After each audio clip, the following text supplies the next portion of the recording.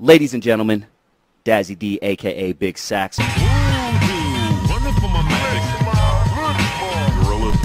Take me back to hanging out with Dre back at that time. What do you remember about the whole Ice Cube and NWA split? Tell me about the story where you and Pac apparently did some rioting together during the LA riots. Oh, I called him. He was like, bro, it's going down out here. He was like, man, fuck the studio, come get me. You just see it in his eyes how much he loved the revolution. And they would stop like, wait, man, you Pac, what's up, Pac? Wow. He was sitting there like, and he was sitting there like, man, like all bush inside, homie. He was looking at cats dead in their eyes and like, man, fuck all that shit tonight, man. Why? Tell me about the story about you supposed to be being on Ice Cube's America's Most Wanted and why you weren't on that album. I was fucked up, man. Give us an idea of what growing up in LA was like back then, especially your experience. Oh man, it was off the chain. You know, just I mean, you know, everything was still kind of new. You know, hip hop, even gangbanging. You know, gangbanging really kind of took off maybe like in the '70s. So by maybe the early '80s, you know, it was still kind of, you know, new as far as hoods and stuff went in LA. Everything was still kind of forming, but it was crazy, man. You know, I mean, I learned a lot. I started gangbanging when I was 12. I got put on when I was 12. Yeah, I mean, that's basically it, man. The LA, South Central, yeah. You know what I'm saying, Rolling Hundreds, out the Rolling Hundreds, you know. And that was the, is it Underground Crip? Yeah, Underground Block Crip, 07. Okay. Give us an idea of what it was like at 12 getting jumped into the gang. Oh, man, well, it started off with homies. You know, we was playing Little League football, Little League baseball together, so we was just friends, man. It just, you know, just one thing led to another. Did you ever think in your wildest imagination that hip-hop would, I mean, not hip-hop, but did you ever think in your wildest imagination that gangs, Crips and Blood specifically, would spread all over the world and they're literally gangbanging in the Philippines right now? Nah, not really, bro. Not really. You know, it actually when it started going that route, it was hard for us to accept it, man, because we were sitting here like, wow, like, really? Yeah, it's crazy. It's a trip, man. Yeah. Give me an idea of what you remember when, and I want to chat about your career, but I kind of want to get to know you first and let the audience get to know you. But give us an idea of what you remember when crack hit the streets. Oh man, it was terrible. It was terrible, and it's crazy too, because it felt like it just started overnight, man. You know, it happened real fast, like you know, a couple years. Like it went from, you know, this is a new drug, try it out, to, you know, just the whole damn city just getting cracked out. Crime on the rise. Yeah, you know, that came a little later. You know what I'm saying? 'Cause at first, you know, you got to get addicted first before, you know, you got to get addicted. You go from having money to get addicted to using drugs to now, you know, either no longer having money, so now you gotta still kill for it, or you're selling it and you're making money, and now you don't want to lose out on any money by competition, so now you beefing and warring, having drug wars. So yeah, all that, man, just, you know, but it still felt like it just all happened overnight. Yeah, I've heard that before. I had Freeway Rick Ross on, and as you know, he was one of the, if not the guy who made that happen. And it was an overnight thing, man. It was an overnight thing, and that shit caught on like a motherfucker. Crazy, man. Yeah. I mean, like, seriously, bro. Like, I'm talking about, you know, like, you know, just imagine, like, you know, for weed heads, you know what I'm saying? If a new weed strain come out that's fire, and just all of a sudden everybody can like, oh, you tried this new, you know, you tried this new endo, you tried this new chronic, you tried this new whatever, you know, this shit. That's how crack was, but you know, nobody knew the fallout from it. Yeah, damn, what a fallout it was. Like, you know, yeah, you know, because you figure, man, you know, our relatives before the crack epidemic was what? Heroin and shit. You know what I'm saying? PCP. And feet and shit. So, you know, you figured they had to figure, okay, if we could deal with that type of shit, and we could smoke embalming fluid and shit, you know, this little crack shit. You know what I'm saying? And hey, man, but nobody knew, bro. Yeah, yeah, man. Yeah. Now, let's fast forward a little bit. What got you into rapping? Oh man, just the love of hip hop, man. My cousin Coochie D, rest in peace, man. He had a record. He had a record player, man. Him and my auntie, they had a record player, and they had that Super Rhymes. They had that record called Super Rhymes, and man, I just used to play that record, man. Like every time I would go over there, I would play that record, man, about maybe 20, 30 times, back to back to back to back, man. And just fell in love with hip hop, man. One of my biggest crushes growing up as a kid. To this day, she still looks fly as hell. But Yo-Yo, you started working with Yo-Yo, right? Yeah, well, actually, the first song I ever wrote was for JJ Fad. Was that the diss to Salt and Pepper? Yeah. Was the diss record. Take me back to that time, please. I have to know the story. Why they even decided to diss him and all that. Because because they was dispersed, you know, because Roxanne, Shantae, and all them they dissed them first, you know, just because you know, man. They dissed JJ Fad? Yeah. Oh, okay, I didn't know that. Okay. Keep going. Yeah, they dissed them, so you know they had to come with a record, man. They had to come with a record, and it was crazy because the only reason I was able to write it because Dre had to get a beat. Dre had started working on a beat for me, and that was his way of going, okay, you know what, write this song for JJ Fad, and I'll give you this beat, which was You Better Think. That was on my very first single. That was the pay for that. Ah. Yeah. Okay. So you wrote that for JJ Fad. Did they even ever get any like backlash, or did they get into any real beef with Salt and Pepper, or was it just kind of a throwaway thing? Nah, I think once Salt and Pepper heard the record, I think that because you know it was just the fact that you know Supersonic and all that shit. You know, man, that wasn't really considered hip hop. You know what I'm saying? So, especially for the East Coast. So when we came with this record, you know what I'm saying, that kind of showed them like, okay, damn, they do know hip hop. You know, and it kind of died down after that. Yeah. Take me back to hanging out with Dre back at that time, and how you guys' relationship came about. With Jinx, you know, him and Dre are first cousins. So, you know, just being best friends with Jinx, man, it basically damn near felt like we was living together under one roof, under Jinx roof, man. We was just there, all there together, 24 hours a day. We was doing the rodeo mixtape shit, and we was working on my shit. We was working on CIA shit at the same time. We was working, bro. Yeah, shout out to Rioting. We had Tony A on a few weeks ago, and man, I can't wait for his documentary to come out. Yeah, that's my bro, man. He was my DJ. He was my DJ for the first record. Tony A was. Yeah. Haha, no shit. Small world.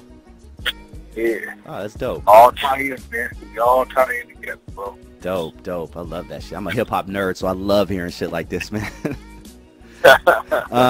Now, your first album was Turn It Loose, and that was produced by Dre and Sir Jinx. Take me back to that time. Oh, that was just fun, man. Like I said, me and Jinx, we were the young guns. You know what I'm saying? Like we would basically think of us like we was like Young Money.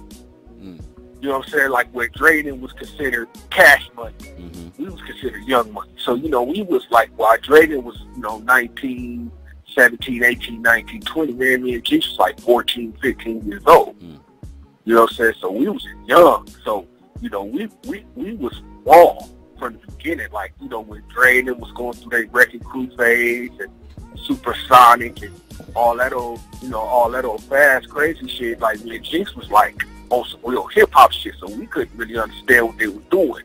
So when it was time for Dre and them to like, you know, okay, you know, let's really kind of, you know, get to this hip hop shit, this rap shit, you know, they kind of leaned on us for that. Okay. What do you know what I'm saying? And that we was the rawest. You know what I'm saying? Us, me, because it was a crew of us. It was like just young guns, man. Me, my bro Dismo, Delta Funker, Home Sapien. Yeah. You know, it was, yeah, we was like the real spitters. Like, we was sitting there like, oh, man, we rap. All that old weird shit, you know, we kind of cool. We rap. What do you remember about the whole Ice Cube and NWA split? The whole what? The whole Ice, when Ice Cube ended up splitting from NWA, were you around that time? Yeah. Yeah, oh yeah, of course. What do you remember? Well, you know, the movie basically kind of broke it down. It was just all about money, man, with them and Q just felt like he was getting short-handed, man, and he gave them an ultimatum. And at first his what's the word I'm looking for? His threats was you know, it was working, but then, you know, Dre and Easy and them, they turned the ring. They was like, you know what, you know, that's cute, dope, but you're just as dope. So if you stay, you write all the shit, you get all the money. And that's why Ren ended up staying, because they were both supposed to use it. And yeah.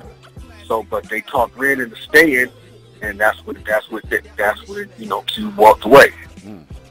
Okay. Now, speaking of the movie Straight Outta Compton, which is what he's talking about, there was a scene in it where Ice Cube's crew runs into the Ruthless crew. I think it was at a mall or something like that, and then they ended up scrapping. Was that? Yeah, it was. We was at a music convention in New York. Okay. Were you there? Yeah. Oh, okay. Tell me about that. Oh, that shit was crazy, man. I mean, we knew they was there. They knew we was there. But we didn't get to see them until we was on the elevator. We was on the escalator. And they was going down. We was going up. And we saw each other. We was like, you know where to go, man, in the bathroom, man. Just handled our business. Scrapped it out in the bathroom? Huh? In the bathroom you guys fought? Yeah. Oh, damn. No shit. Okay, so because Hollywood tries to embellish it a little bit, it looked like you guys were coming up an elevator, they were going down or something like that, and it started right there. Yeah. Okay. Nah, it was the escalator. Okay. It was crazy. Oh, okay. Yeah. Damn. Hey, so how many guys total would you say? Because before that, because really what happened was before that, they had jumped you. They had we did the Fresh Fest out here. And they had jumped Cube at the Fresh Fest. No shit. Yeah, they got a hold of him first. That's why it went down. This was kind of retaliation. Yeah, exactly. Okay. So it was above the law included in that whole situation? Yeah, it was really them. Okay. It was just them. Okay. It was just them. Yeah. It was like, you know, like you got to think of it, bro, like, you know, like Young Guns. You know what I'm saying? Like NWA above the law was NWA Young Guns. Lench Mob was Q's Young Guns. You know what I'm saying? So yeah, it had to go down that way. Tell me about the story where you and Pac apparently did some rioting together during the LA riots. Yeah, same thing, bro. Same exact thing. Lench Mob, IQ, Lench Mob, Digital Underground, Tupac. You know what I'm saying? So it was like, you know, Digital Underground and Q was already cracking at the time. So it was basically, so when we went on the road, it was like, okay, Q was like, okay, these is my young homies. Well, not young like his kids, but these is my homies that's going to come up under me. And Digital Underground was like, well, this is my homie that's going to come up under us, which is Pac. So that's how me and Pac joined the forces. You know, so we was considered the young guns of that time, of that era. Even after Lench Mob, you know what I'm saying, I was considered that young gun. So yeah, Pac we just formed a relationship, bro. Like, we used to do shit like, man, we used to do shit, man, where I wish I could create a movie so people could understand, like, Pac was a spitter, homie. Like Pac could make great songs, but if you really wanted to know Pac and really trip off what Pac was at, his head was at, he was a spitter, bro. Like he rapped his ass off. Like that's what he did. But he understood the business, so he dumbed it down to write songs. But man, we would do shit like this, bro. Like Pac would come from from the Bay, and he would come with like maybe a whole fucking cassette tape, bro. I bullshit you not, on Everything I Love, on my mom's Rest in Peace. He would come with a cassette tape, bro, with like 7 or 8 digital underground beats that, you know, that was made by them for him. And then I would come with a cassette, bro, like with Jinx beats. You know what I'm saying? And we would just press play on each other and just rap our ass off. It was like friendly battles, bro. Like, we would just rap our ass off for hours, homie. Man, I wish you guys would have recorded that somehow. That kills me. I wish I would have too, homie. I really do, man. And so that's how we got close. You know what I'm saying? And then the night of the riots, what happened was he was in the studio. He was in Glendale at the studio, and I was in LA. I was getting cracked. So I called him, and we was like, bro, it's going down out here. He was like, man, fuck the studio, come get me. So we go way the fuck out there to Glendale, man. I don't know how many cats are not from LA that listen to your show, but you know, we drove about 45 minutes away from LA, out of LA, man, when he got him, and came back, man, and it was crazy, man. He loved it, man, and it was crazy too, because you could just see it in his eyes how much he loved the revolution, bro. Like, it was some other shit. Like, he really dug that shit, man. Like, you know, we was happy stealing shit. You know what I'm saying? We was happy breaking in, stealing shit, you know, being young dudes. You know what I'm saying? But he embraced it for what it was. You know what I'm saying? Like, it was a revolution. And he embraced it for that. And that night, man, motherfuckers was like, you know, busy doing what they was doing, trying to break into stores and shit, and they was stopping like, wait, man, you Pac, what's up, Pac? Wow. He was sitting there like, and he was sitting there like, man, like all bush inside, homie. He was looking at cats dead in their eyes, like, man, fuck all that shit tonight, man. Why? Wow, dude, that gave me chills, dog. Yeah, homie. Wow. Crazy. So what'd you end up getting? Man, it's crazy. I got a story about that too, homie. I got stories, man. Please, please. We got back. Yeah, it's crazy. When we got back to the hood, homie, my mom was fussing. She was cussing at us. Rest in peace. My mom, she was like, you know, y'all motherfuckers gonna get killed out here robbing and stealing shit. And Pac had a big ass bottle of Tide, homie, and he gave it to my mom. And my mom stopped all that. She stopped all that fussing and shit, homie. Like, oh, thank you, baby. We was like, oh, you know, some bullshit. Oh, that Tide is that a good shit. Oh, that's so you funny. feel me? Like, come on, man. Wow. So, you know, we had a ball that night, man. It was some other shit, man. It was deep. See, man. Yeah, we went picked up G-Rap the next night. The following night, Cool G-Rap? G-Rap. Yeah, he had a ball. Yeah. Speaking of Pac, and this is unfortunately what ended his life, was the media-created East versus West Coast war. What do you remember about that time? Oh, man.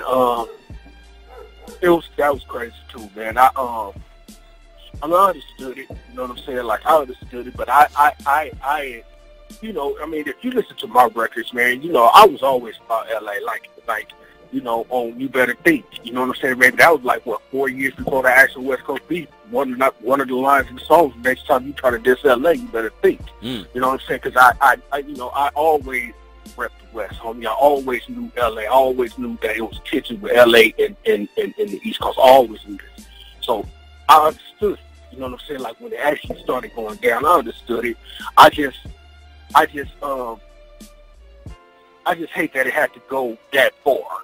You know what I'm saying? Like, I hate it, bro. I hate that it went that far. Because it's funny because a lot of motherfuckers, man, like the rappers, they played it with the hype, homie, but it wasn't really that bad with rappers. Like, you know, Big was cool. Like, you know what I'm saying? We had Rest in Peace. You know, I went to New York. I hung out with Big and shit. Really? Like, doing the actual funk. Like, when it was like, motherfuckers not allowed out here, or, you know, motherfuckers can't come to the East, or, you know, when it was like that, when it was that thick, you know, we was still traveling shit. We was like, man, whatever. You know what I'm saying? Fuck that. So you were posted with Big. That bad.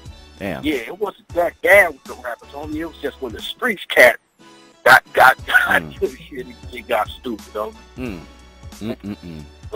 Dude, what was Biggie like? What was Biggie like? Rest in peace. Top 5 in my opinion. What was Biggie like? Big was cool as a motherfucker, man. Biggie was cool, homie. He was on some other shit. Like Big was on some fly shit. You know what I'm saying? Like Big was on some you know, Big was the dark-skinned version of a Heavy D. You know what I'm saying? Like Big was for the ladies and shit. You know what I'm saying? Like he could spit that grimy street shit, but by the end of the day, Biggie was into the broads, man. And you know, he was just a cool ass cat. You know, he was one of them kind of cats where, you got some weed or you got some drinks, you got some pretty bitches. He there, homie. You know what I'm saying? He there. He ain't tripping off nothing else. He there. And that's actually kind of what fucked him up, man. Because when he really did. See, this is another thing, homie. People don't remember this moment. He didn't. Puff came to LA first. Puff came to LA first, and Puff did an interview. And Puff and Puff didn't have no problems out of it. So when Big was like, yo, you know, Puff was like, come to LA. And Big was like, yo, you sure? Like, you know what I'm saying, it's all good? And Puff was like, yeah, trust me, it's all good. They not tripping. Come out. You know what I'm saying? So, but by then they was tripping. You know what I'm saying? Like, that by then the street cats got a hold up. You know what I'm saying? Like, you know, you can't be in the industry and only fuck with industry cats and think shit is cool. You know what I'm saying? Which was Puffy kind of MO. Puffy kind of dealt with a lot of record executives and shit like that, man. So he wasn't really, you know, he wasn't really in tune with the streets. So for him to say, yeah, come to LA, it's cool, it wasn't really cool. Nah. You know what I'm saying? And next thing you know, they got him, man. The streets got him. You know what I'm saying? So this is crazy, man. Yeah, fucked up time in hip-hop, man. I was there, and I cried like a little girl. I ain't gonna lie, man. Both times when Pac and him passed. It was crazy. It was crazy, man. Crazy. Yeah. Pac, him, and Pac, how all that shit happened. It's just crazy, ridiculous. And the fucked up part about it is, man, they just don't even understand, bro, how much heart they took away from hip-hop, man. With taking them two dudes, they took a lot of the heart and soul of hip-hop away, man. I mean, cats couldn't. It took years for cats to kind of fill them voids like Nas and Snoop and, you know what I'm saying, and Jay-Z. It took years for the motherfuckers to fill them voids, man. Yeah. Tell me about the story about you supposed to be being on Ice Cube's America's Most Wanted and why you weren't on that album. I was fucked up, man. I was fucked up. What happened was I went out of town to, you know, hustle.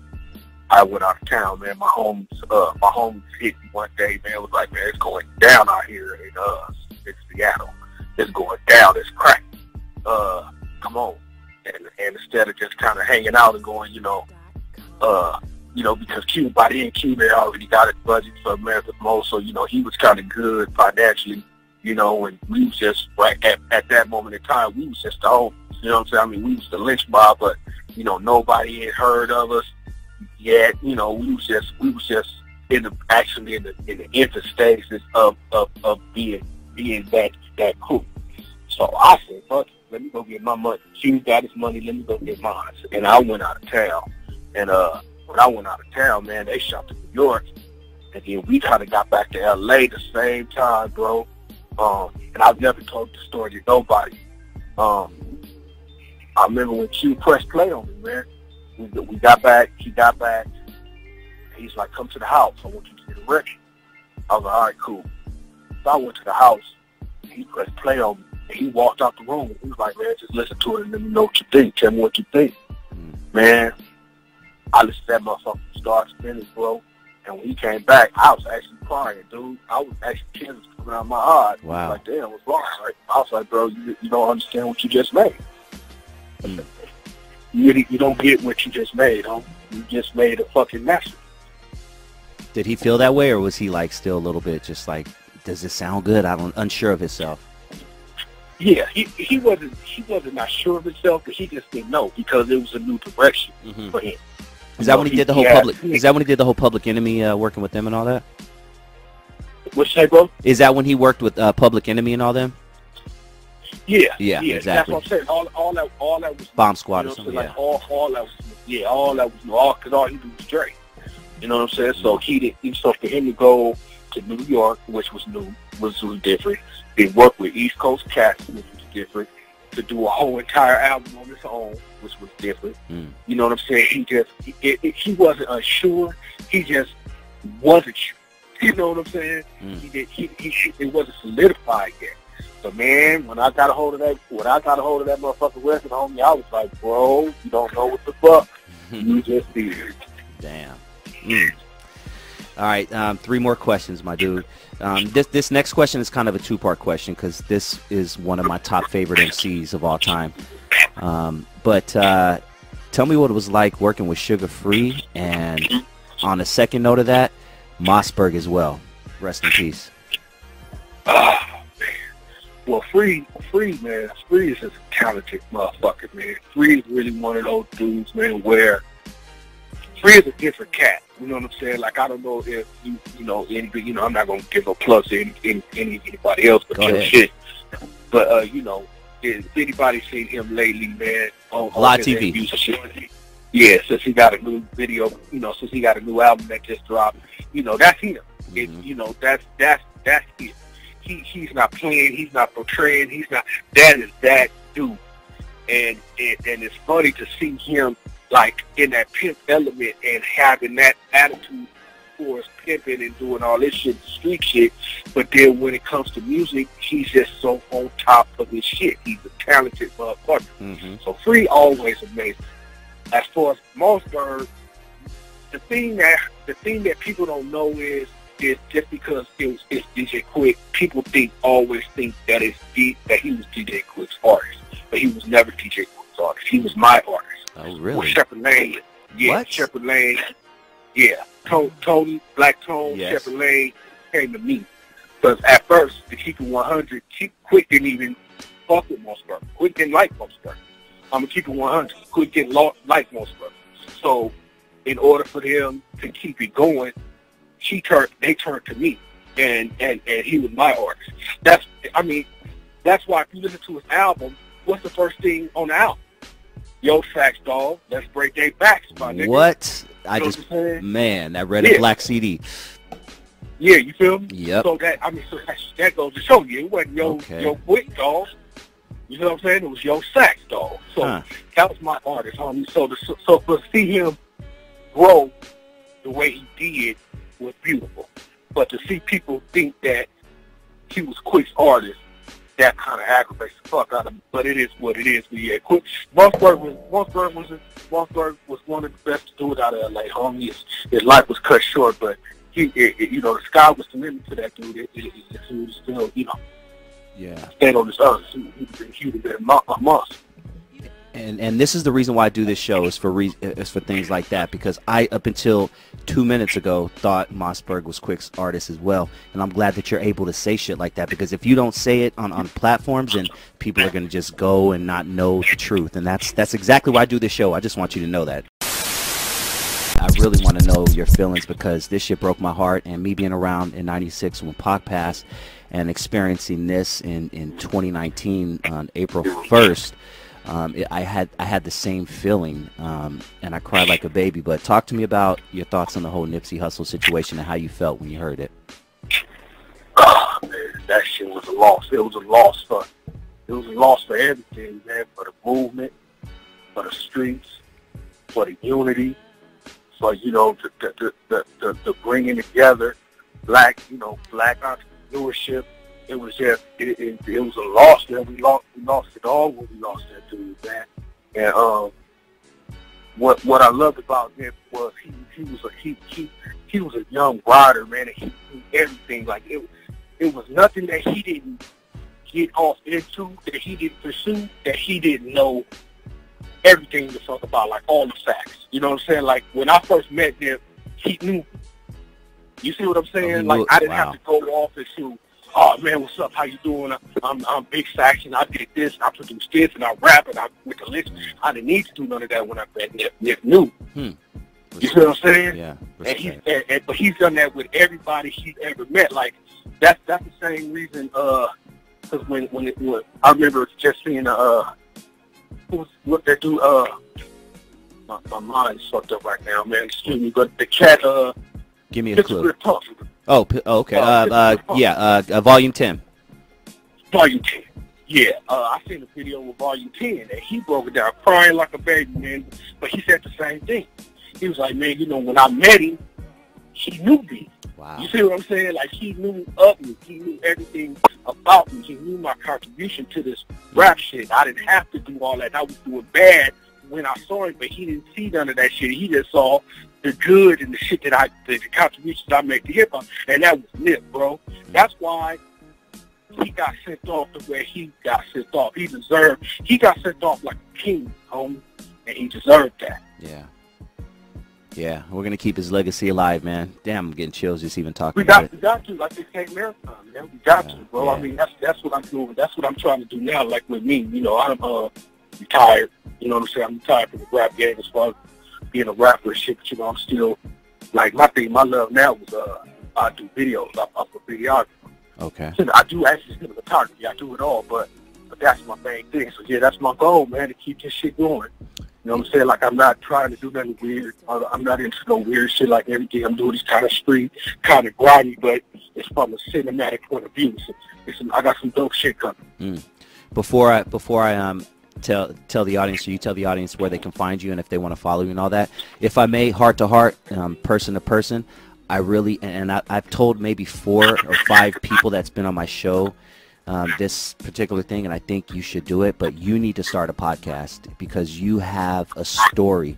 And if Joe Budden can get 1 million downloads a week, you could do it. Like, real talk. It's going to take some time, but I've just listened to your story. This is only the tip of the iceberg. I know we could talk for hours on this, so I'm just throwing it out there. Do a podcast, do a video cast, something. If you need help, I've been doing this for 10 years. I would be gladly to give you some pointers, but I think you need to put your story out there, dog. Hey, man, you know what, bro? You probably going to be the one that actually gets me to do it because I've been hearing that for years now, bro. So, yeah, I think you solidified it. Okay, I'm glad. I hope I planted that seed, and like I said, reach out if you need anything because it would be my owing back to you for coming on my show and sharing your story, and I hope we can do it again, man. Oh, man, no problem. I appreciate the love, and I appreciate actually the avenue to do it. Like I said, because like you said, if I don't tell my story, who the fuck gonna do it? Yep, very true, homie, very true. Do you want to give your Instagram, Facebook, anything like that? And Yeah. For my Facebook, it's Dazzie Dee. You know what I'm saying? Or and for my Instagram, it's Dazzie Dee. And then basically my Twitter is OG Dazzie Dee. And just follow me, man. I clown, I have fun and shit. You know, I don't take life too serious with social media shit. So I have fun. I drop little jewels here and there. Keep it fun and keep it simple. So if you like this interview and you like my get out, man, yeah, follow me. Perfect, man. Thank you so much. I'll make sure I connect with you when I release the video, and you can promote it to your audience as well because they're going to love this interview, man. Thank you very much for your contribution. You gave me chills like 3 times. I'll talk to you soon, man. I'm going to make sure to stay close in touch with you. Oh, man, I appreciate it, bro. All right, man. Take care, homie. Have a good night. Right, peace. Peace. Hip-hop, man. Fuck, I love talking about hip-hop, dude. Hell yeah, that shit was dope. Fuck, like those hip-hop stories give me chills, dog. First of all, I love West Coast hip-hop. Like, I grew up. Absolutely. Yeah, the first tape I fell in love with pretty much, it was 2. It was Too Short, and it was NWA. Okay. And that just solidified it with the West Coast with me. Like, it was like, oh, man. Check this out. This is going to trip you out because the first album I liked or fell in love with, I mean, I heard singles here and there. I was younger, but the first album I got that my homie gave me, that he told me, you like this kind of music, you can have it, was America's Most Wanted. Oh, no shit. So when I heard it, I was like, dude, this is dope. Because you know what I liked about it was I could understand it. I could relate to it. It was just, even though I was a little white,